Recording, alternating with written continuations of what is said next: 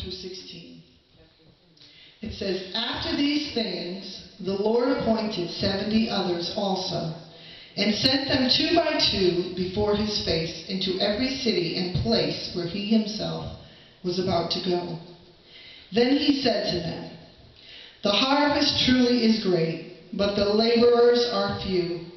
Therefore pray the Lord of the harvest to send out laborers into his harvest. Go your way. Behold, I send you out as lambs among wolves. Carry neither money bag, knapsack, nor sandals, and greet no one along the road. But whatever house you enter, first say, peace to this house. And if a son of peace is there, your peace will rest on it. If not, it will return to you. And remain in the same house, drinking and eating, and remain in the same house, eating and drinking such things as they give, for the laborer is worthy of his wages.'" I want you to remember that. The laborer is worthy of his wages. "Do not go from house to house, and whatever city you enter and they receive you, eat such things as are set before you, and heal the sick there, and say to them, 'The kingdom of God has come near to you.' But whatever city you enter, and they do not receive you, go out into the streets and say, 'The very dust of your city, which clings to us, we wipe off against you. Nevertheless, know this, that the kingdom of God has come near you. But I say to you that it will be more tolerable in that day for Sodom than for that city. Woe to you, Chorazin, and woe to you, Bethsaida! For if the mighty works which were done in you had been done in Tyre and Sidon, they would have repented long ago, sitting in sackcloth and ashes. But it will be more tolerable for Tyre and Sidon at the judgment than for you. And you, Capernaum, who are exalted to heaven, will be brought down to Hades. He who hears you hears me. He who rejects you rejects me. And he who rejects me rejects him who sent me." I'm going to be reading just scripture. Okay? I might put in a little points, but this is scripture. Okay, then I want you to go to John 15, 21 through 24.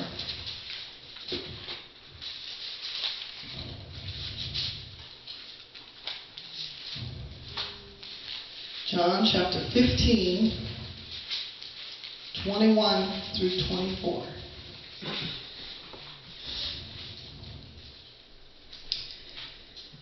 Everybody got it? Yep. Okay, it says, "But all these things they will do to you for my name's sake, because they do not know him who sent me." Wait a minute, I want to make sure. Okay. "If I had not come and spoken to them, they would have no sin, but now they have no sin, no excuse for their sin. He who hates me hates my Father also. If I had not done among them the works which no one else did, they would have no sin. But now they have seen and also hated both me and my Father. But this happened that the word might be fulfilled, which is written in their law, they hated me without a clause.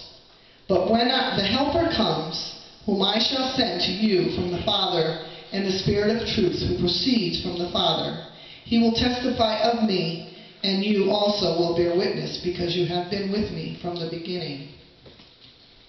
Okay. John 14, 21 through 24. But that's okay, God wants us to read that too. "He who has my commandments and keeps them, it is he who loves me. And he who loves me will be loved by my Father, and I will love him and manifest myself to him." Judas, not Iscariot, said to him, "Lord, how is it that you will manifest yourself to us and not to the world?" And Jesus answered and said to him, "If anyone loves me, he will keep my words, and my Father will love him, and will come to him and make our home with him. He who does not love me does not keep my words, and the words which you hear is not mine, but the Father's who sent me. Okay, then I want you to go to Zechariah 5.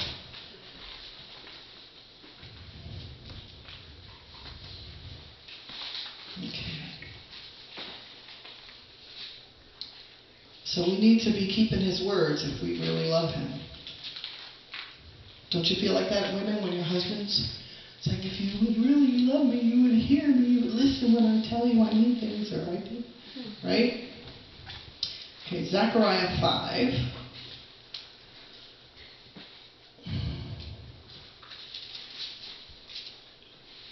Starting in verse 1 through 4. Then I turned and raised my eyes, and saw there a flying scroll. And he said to me, "What do you see?"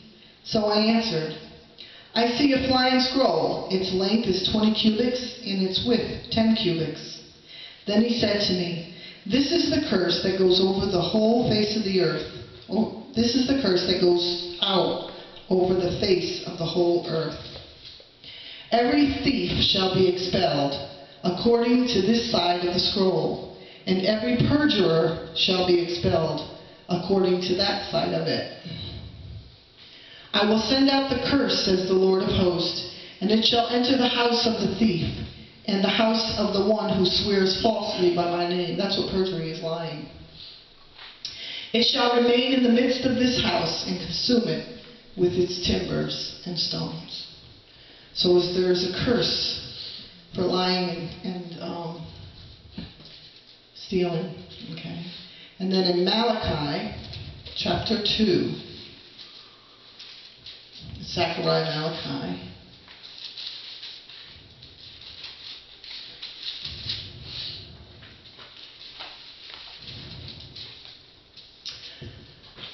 Oh, hallelujah.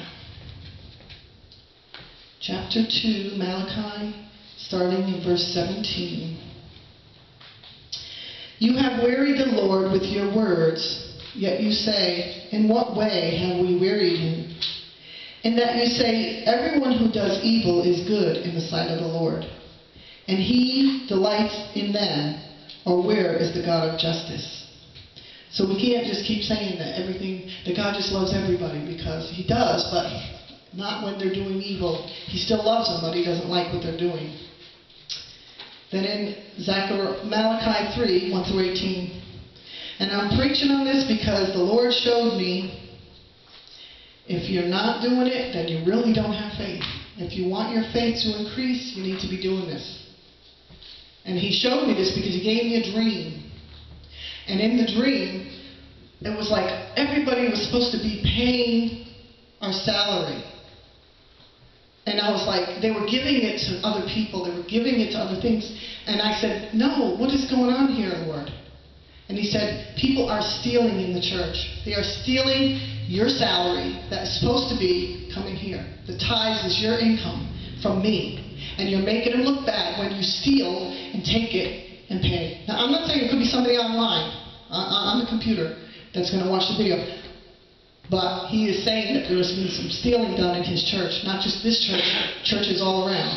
And people are wondering why they're not blessed and wondering why they're cursed. In Malachi, he says, if you steal, you're a thief. If you're a thief, you're under the curse.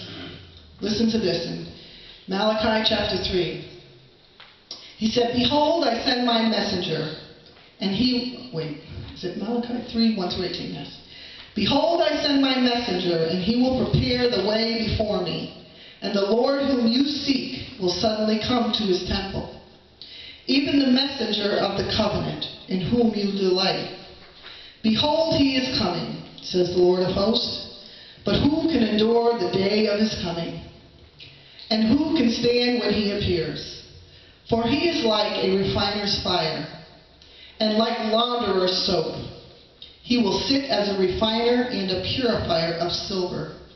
He will purify the sons of Levi, and purge them as gold and silver, that they may offer to the Lord an offering in righteousness. Then the offering of Judah and Jerusalem will be pleasant to the Lord, as in the days of old, as in the former years. And I will come near you for judgment, and I will be swift witnesses. Listen to what he's against. Against sorcerers, against adulterers, against perjurers, which is liars, and against those, listen, who exploit, means take advantage of, those who exploit the wage earner. Now what did he say in Luke when he said go into the world with the laborers? Do you know why a lot of people leave the ministry? Because people are not obedient to God. And then the people are complaining the economy's bad, and this is bad, and they're not blessed because they're not tithing, they're not giving seed offerings, they're not giving offerings, and you're only hurting yourself. I don't care if you do it or not, because God's going to take care of us. He always does. But I've learned it myself, and I'm telling you, because if you want to be blessed, if you want to get out of debt, your faith is shown by what you do. If you think God's not going to come through with you for your bills, how's he going to come through for you to take you up to heaven? Why do you think he uses money or other things? Because if you put it before him, you don't trust him really. He says, against those who exploit wage earners. He didn't say welfare people. He says wage earners. Widows. Widows is somebody whose husband or wife had passed away. Orphans. Orphan is somebody who has no mother and no father. Okay? Against those who exploit the wage earners, the widows, the orphans, and against those who turn away an alien. Because they do not fear me, says the Lord of hosts. See, you don't fear God. If you feared God, you would do what he says. He says, if you do what I say, you love me. If you're not doing what he says, you really don't love him.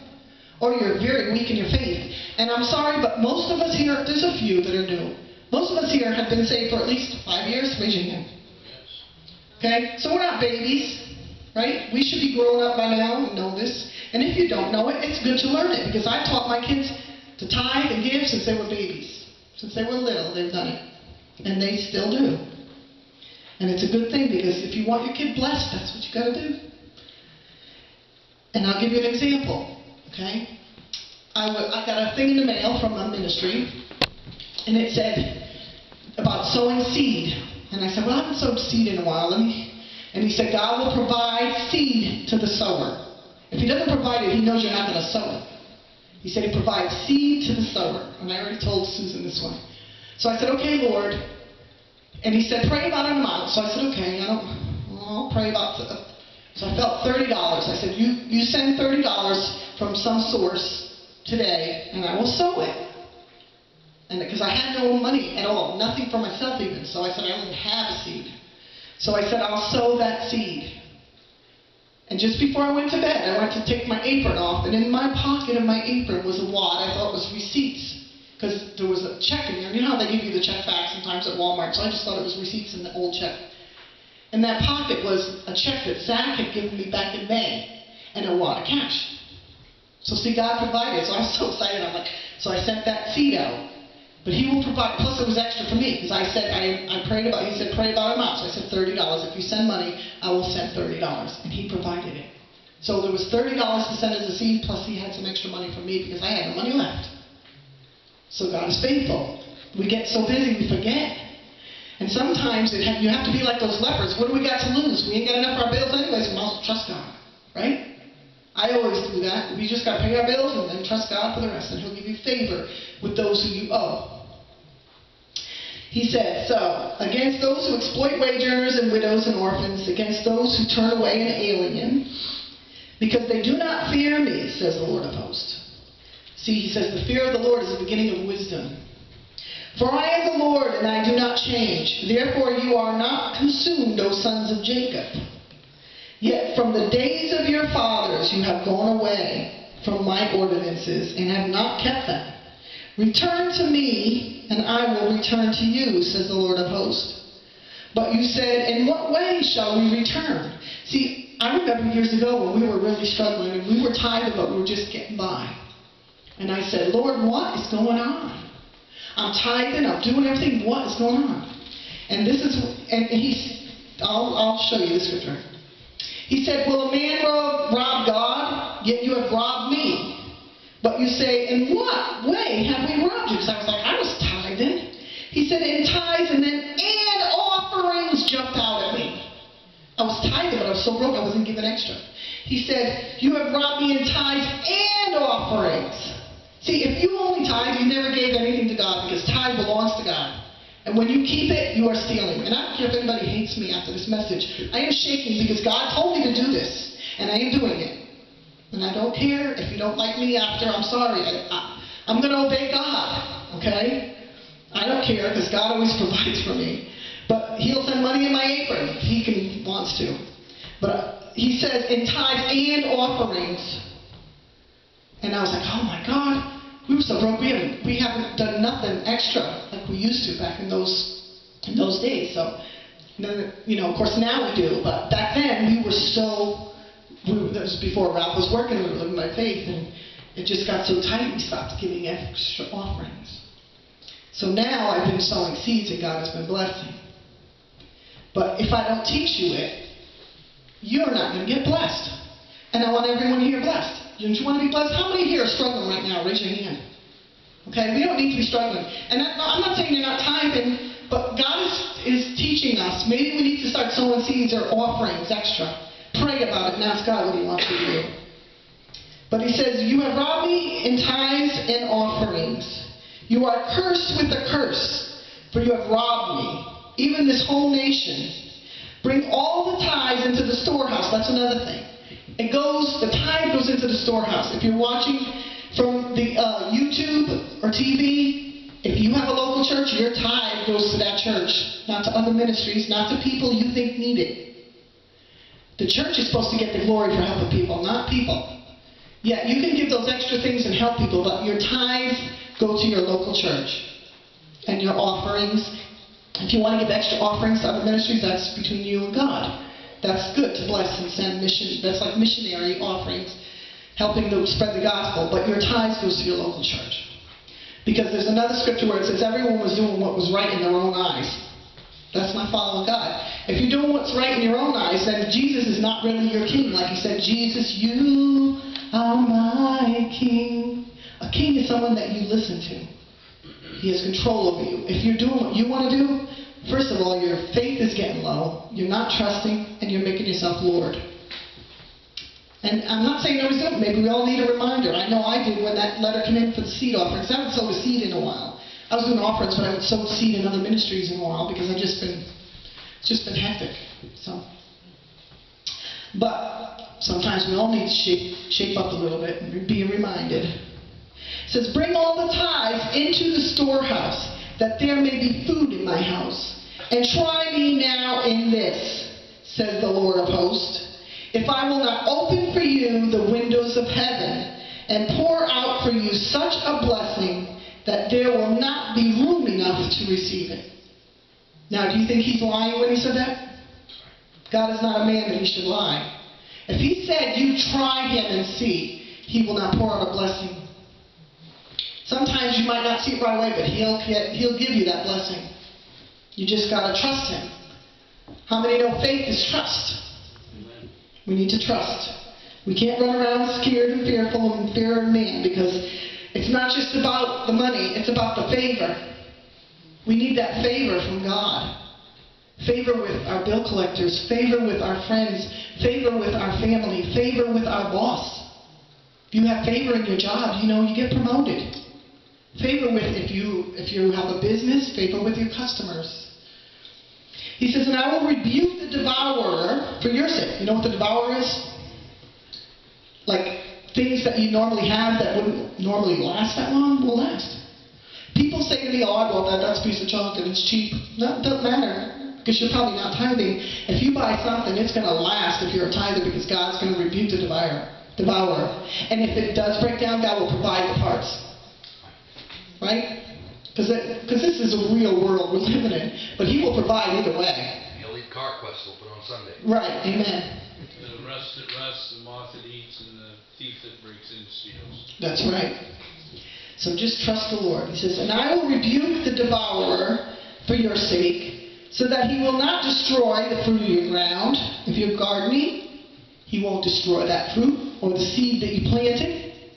If you plant tomatoes, you're going to get tomatoes. If you plant tomato seeds, you're going to get tomatoes. If you plant cucumber seeds, you're going to get cucumbers. So whatever you plant is what you're going to get. If you plant being generous to someone, you're going to get it back. If you plant being mean to someone, it's going to come back. See, everything is a seed.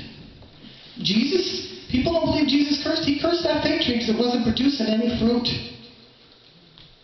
And it was cursed and dead the next day.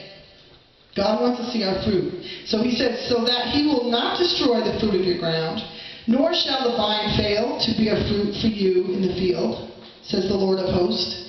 And all nations will call you blessed. For you will be a delightful land, says the Lord of hosts. Your words have been harsh against me, says the Lord. Yet you say, what have we spoken against you? You have said it is useless to serve God. What profit is it that we have kept his ordinances and that we have walked as mourners? So you can whine and cry about everything, but if you're not being obedient, you're hurting yourself. How many know we are our worst enemies sometimes? We can hold unforgiveness to ourselves worse than anybody else. We can just do stupid things because of fear. We have to get over that. I'm doing this now. I'm not shaking as bad as I was, but I was shaking because it's not a nice message to have to preach, but it's a good one, because if you want to grow up in Christ and you want to be blessed, then you need to do what God says. So, before the Lord of hosts, so now we call the proud blessed, for those who do wickedness are raised up. They even tempt God and go free.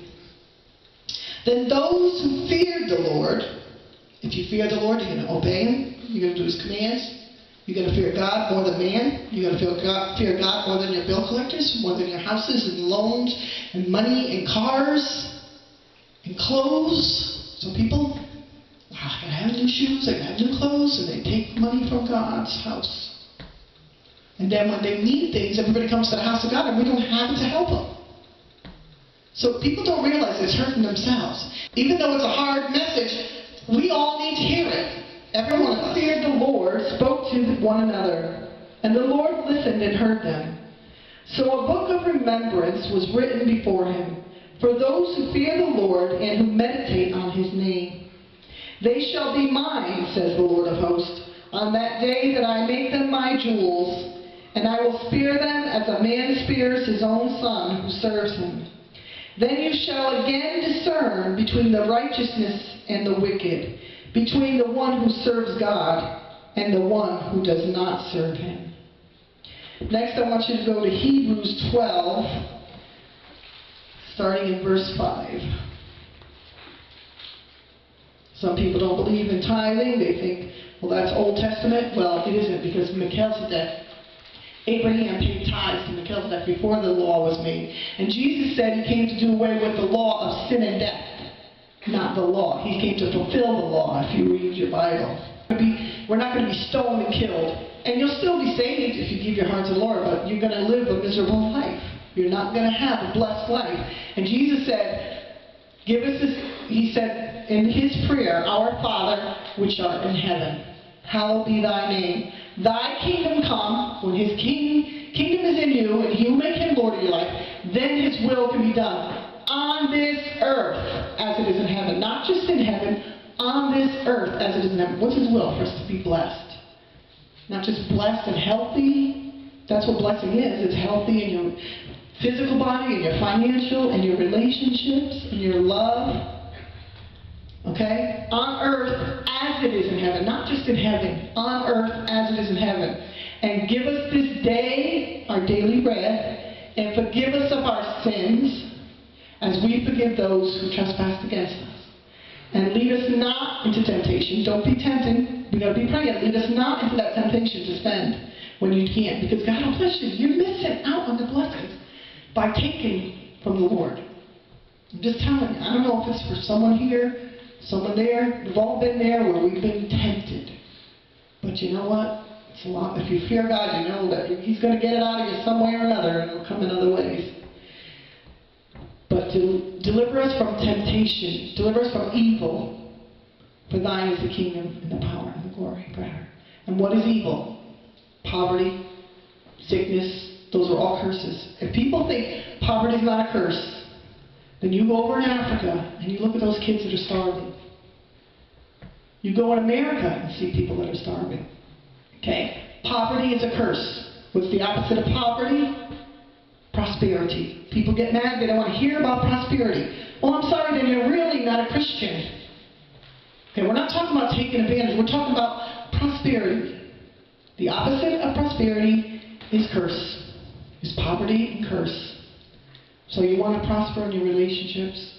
You want to prosper in you want your children to prosper? How many would love to see their children prosper?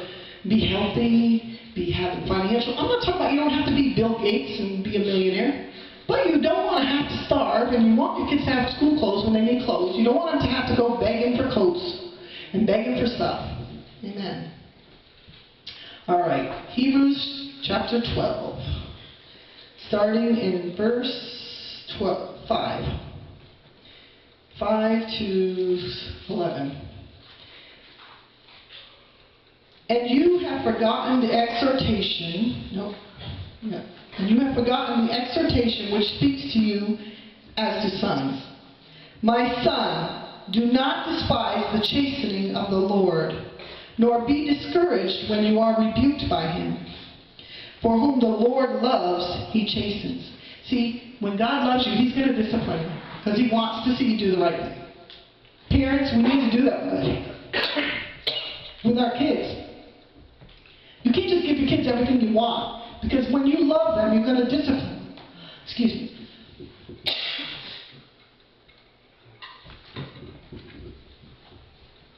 So he says, don't despise the chastening. Chastening is disciplining of the Lord, nor be discouraged when you are rebuked by him. For whom the Lord loves, he chastens, and scourges every son whom he receives. Scourges is like spanking. You ever? I'm not going to say nothing. I'll give a short testimony. With my older son, I won't say his name because it's going to be on YouTube. Went out one night and we had a curfew that he had to be home by. He's not living home now, so my older ones are married now. But he came home and not late, way past that time. So I asked him in the morning. When he came down, I said, I'll deal with him in the morning. And I told him, I said, you knew your curfew and you came in later. And I want to know why. And he was like, giving me all these excuses. He couldn't get a ride. And I said, I don't care. Then you don't go. And I knew he was lying. This was before he got born again. He went through some stage or whatever. But anyways. So I said to the Lord, I said, if he's lying, you deal with him. Because I know he's lying. I said, you deal with him. And as soon as I said that, he went boom, boom, boom, boom, down the stairs on his butt. That was what you call Holy Ghost spanking. And I said, see, you're lying. He goes, what? I said, I just told God if you were lying for him to deal with you. Do you know he ran upstairs, started reading his Bible, and got saved after that? Because he knew he couldn't run from God. You know that? I tell his boys that story, and they love it. But he's still serving the Lord today, praise God. But see, sometimes God will do that to us. We need to be disciplined. But we can repent and ask for forgiveness. That's the great thing about Jesus. He's there. So if you've made mistakes in the past, all it takes is like that song, just reach out. Repent, admit that you're a sinner, admit that you made mistakes, ask God to forgive you and ask him to help you. A little tickle right here. For whom the Lord loves, he chastens and scourges every son whom he receives. If you endure chastening, God deals with you as with sons. For what son is there whom a father does not chasten? When you hear chasten, it means discipline. But if you are without chastening, okay, if you're not being disciplined, of which all have become partakers, then you are illegitimate and not sons. See, that's why it says if a parent really loves their child, they're going to discipline them.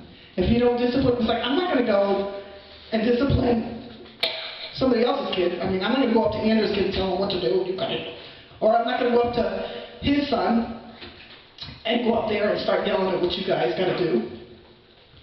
It's not my kid, because you're not my kid. See, it's not my place. But if you're my kid, that's treason. if they're doing something I don't like, I'm going to say something, and if they don't listen, then I'm going to do something like punish them or something. Okay? Because it is my kid, and I love them, and I want them to do right. I want them to grow up and be responsible, loving adults, and have decent jobs, and have a good life, and find good mates. She's got a nice boyfriend, he's a good Christian boy. I don't want them to just go find anybody out there and have, I mean, that doesn't mean you don't reach people, but the Bible says don't be unequally yoked. Okay? So this is what I'm saying.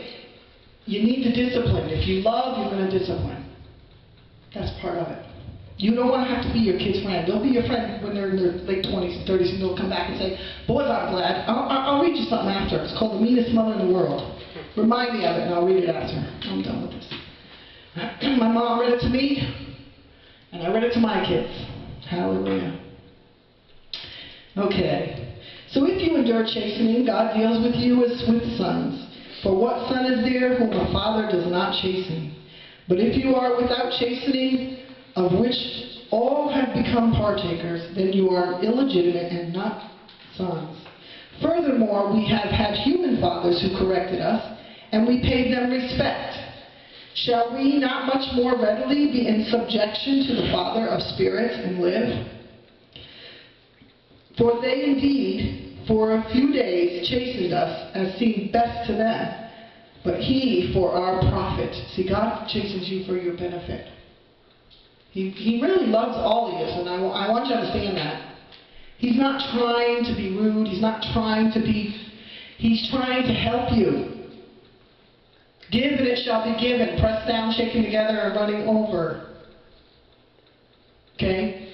God's system is backwards from the world's. Or I should say the world's is really backwards. Because the world says, take, take, take.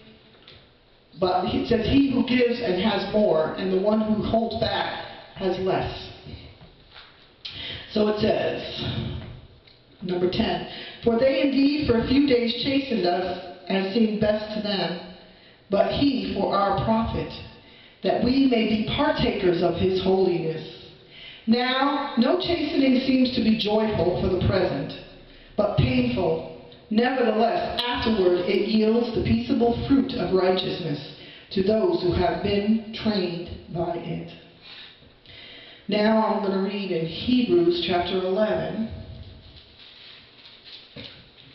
Okay? Hebrews chapter 11, 1 through 12. Now faith. There we go with the faith.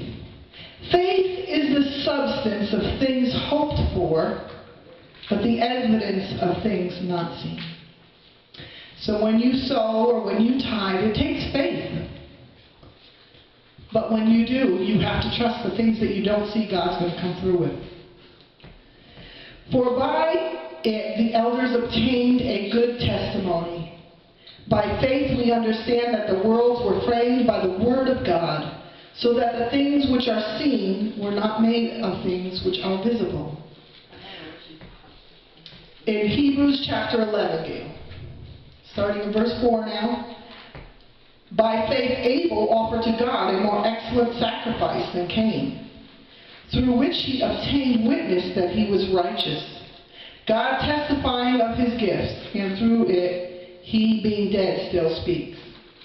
By faith Enoch was taken away so that he did not see death. See, Enoch was raptured. Anybody can be raptured. We don't have to wait for the end of the rapture. When it's your time, you don't have to die. You can be raptured. Enoch did. Enoch was raptured. Well, I'm standing on that. Praise the Lord. By faith Enoch was taken away so that he did not see death, and was not found because God had taken him. For before he was taken, he had this testimony, that he had pleased God. And Elisha went up in a whirlwind of chariots fire. He didn't die either. But without faith, listen to me, verse 6, without faith, I want everybody to say this, without faith, it is impossible to please Him.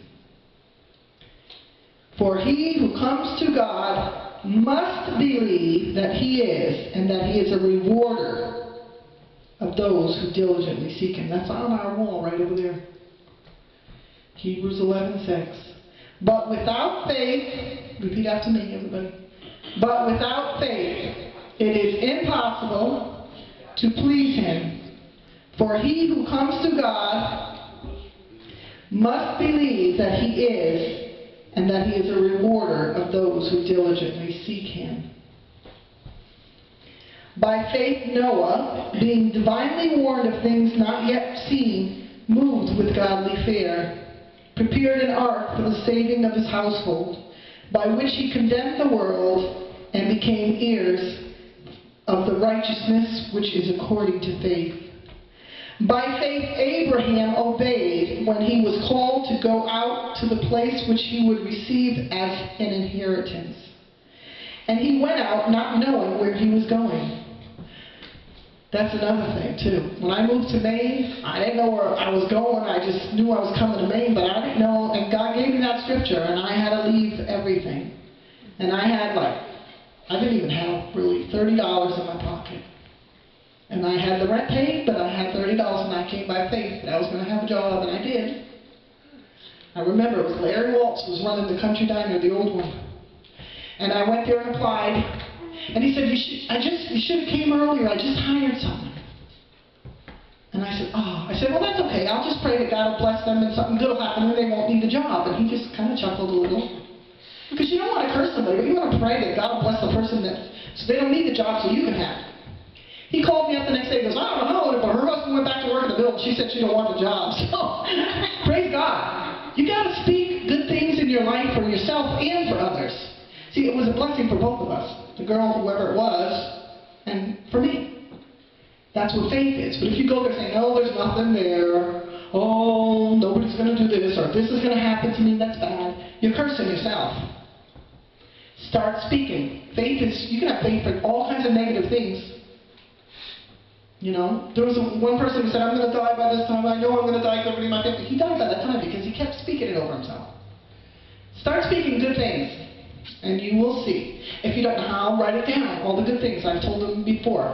Write a list of all the good things and say it over and over until you get it in your head. Because if you've been spoken negative to all those years of you growing up by people or friends, you're going to have those playing tapes in your head, and you need to start speaking positive things.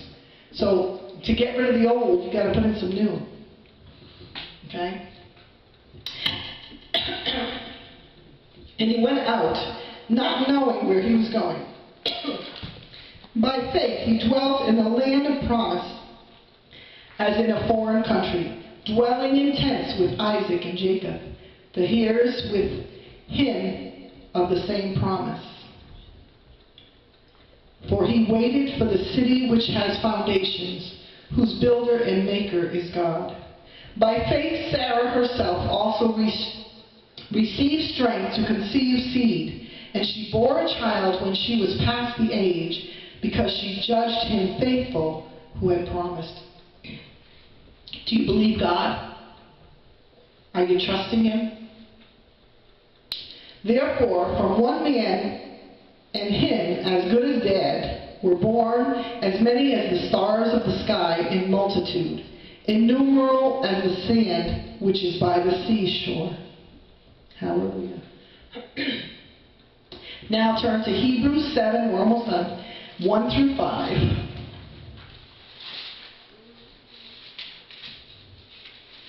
Hebrews chapter 7, 1 through 5. Okay, Hebrews chapter 7, 1 through 5. For this Melchizedek, king of Salem, priest of the Most High God, who met Abraham returning from the slaughter of the kings, and blessed him, to whom also Abraham gave a tenth part of all, first being translated, King of Righteousness, and then also King of Salem, meaning King of Peace, without father, without mother, without genealogy, having neither beginning of days nor end of life, but made like the Son of God, remains a priest continually. Now consider how great this man was, to whom even the patriarch Abraham gave a tenth of the spoils. And indeed those who are of the sons of Levi, who receive the priesthood, have a commandment to receive tithes. See, I told Ralph this morning, I was like, We have a commandment to receive tithes. We are commanded. We don't have to think about it. It's our commandment. We need to receive tithes. If we don't, we're disobeying God. He said, and that's in verse 5. He says, and indeed those who are of the sons of Levi who will continue in the priesthood have a commandment to receive tithes. This is in Hebrews, New Testament, not Old. From the people, according to the law, that is from their brethren, through they have come from the loins, for they have come from the loins of Abraham. Isn't that awesome? And then in Genesis 14, 18 through 20.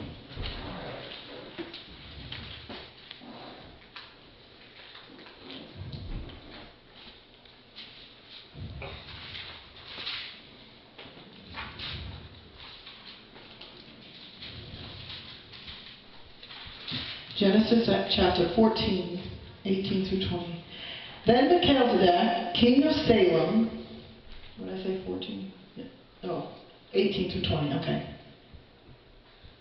Then Melchizedek, king of Salem, brought out bread and wine. He was the priest of God Most High. And he blessed him and said, blessed to Abram of God Most High, possessors of heaven and earth, and blessed be God Most High, who has delivered your enemies into your hand. And he gave him a tithe of all. Let me see, was that? Yeah. So, and then in Deuteronomy 28.